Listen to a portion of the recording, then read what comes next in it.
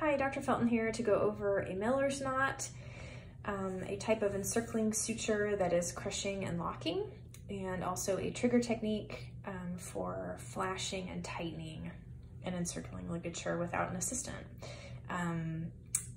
So this tube is going to be my ovarian pedicle today, or your spermatic cord, anything that you want to ligate in an encircling manner. I'm using a 2-clamp technique here to demonstrate this, and imagine that on this side, this is the side that I've created a window through the broad ligament, just caudal to the ovarian pedicle, and I'm gonna reach through that to grab the tip of my suture and then bring it between the tips of these carmelts and then around and under. And then I'm gonna do another pass just like that.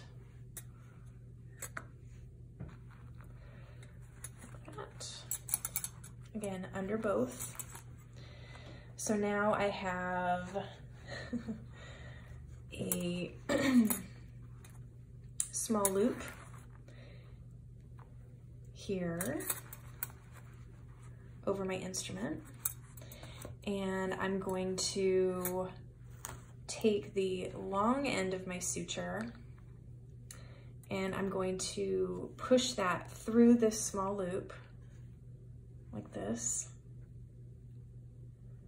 to create another loop. And that loop that I just created is what I'm gonna pass the short end of my suture through, like that. And I'm going to initially sort of lightly tighten that on my lower instrument. And I'm going to tighten down the needle drivers on that. And you can kind of see me wrapping the suture, the long end of the suture on my hand. Here's that trigger technique. I'm going to,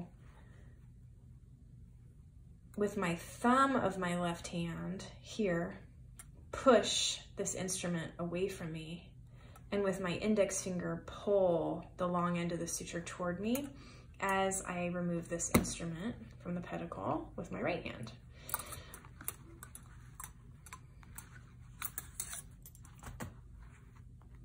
So as I slid that instrument out, I pushed with my thumb and I pulled with my index finger.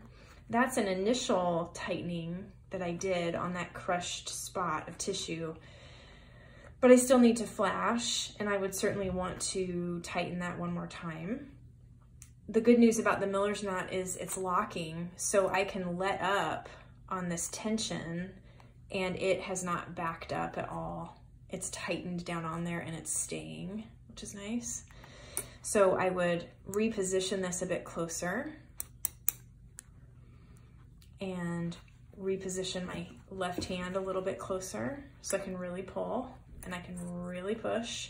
So again, pulling with my index finger, pushing with my thumb, and then with my right hand I'm gonna flash, and it allows me to tighten that more. You can see how hard I'm pulling, and that's great. That's as tight as it'll get.